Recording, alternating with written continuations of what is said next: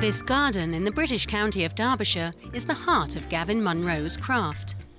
The designer shapes trees during their growth to create unique pieces of furniture. Some are more suitable to be a chair back. Some where there's a little bit more space, like this one here. This could fill out to become a table. Yeah, it's sort of looking for patterns. Without sawing planks or gluing wood, Gavin harvests his tables and chairs straight from the field. It's a childhood dream come true. The first sort of seed was sown when I was a little boy, and my mum had bonsai trees out the backyard, and one of them had overgrown, looked a little bit like a throne, and it was sort of one of those, you know, those images that stick in your head and stay there. It was one of those, and I don't know, it's something I've sort of slowly been thinking about for a while. And here's the result. 400 pieces of self-growing furniture. And as a trained carpenter, he knows a few tricks, like using wires and plastic frames to mould the trees into shape. He even grows mirror frames and lampshades. Willow is a particularly good wood to work with. After it's harvested, the furniture needs to dry out for around a year. Then Gavin gives them the final touch in his workshop. The creations are all one of a kind, because no two trees ever grow exactly the same way. It started out as a kind of art project, let's make a few things, see what we can do, and it's really starting to become an actual manufacturing process and system that's repeatable and scalable. So it's yeah, it's all of these things. It's kind of art and design and horticulture and all mixed into one. Gavin's first table was ready to harvest in January, 10 years after it was planted.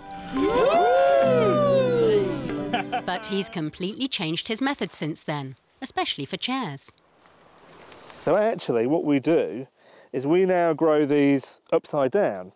So you come in here, spread out along the chair, and then go off, so you have 1 to 2 to 4 legs. This process only takes 5 years, depending on the type of tree. Gavin and his colleagues planted these willows in 2012. The crucial moment has arrived. They're removing the frames to see their first upside-down chair of the series.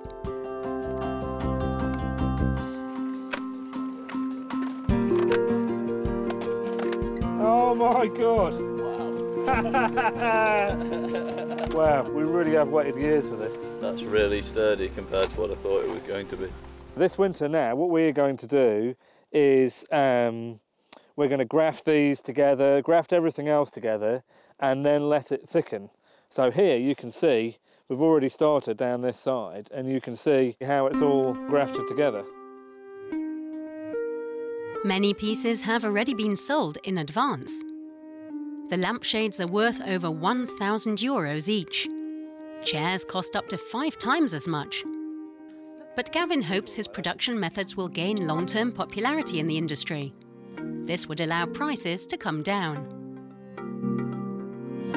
Now we've got the kind of basic framework of how to do this en masse. So yes, this can scale and work anywhere where trees can grow. They're all over the world.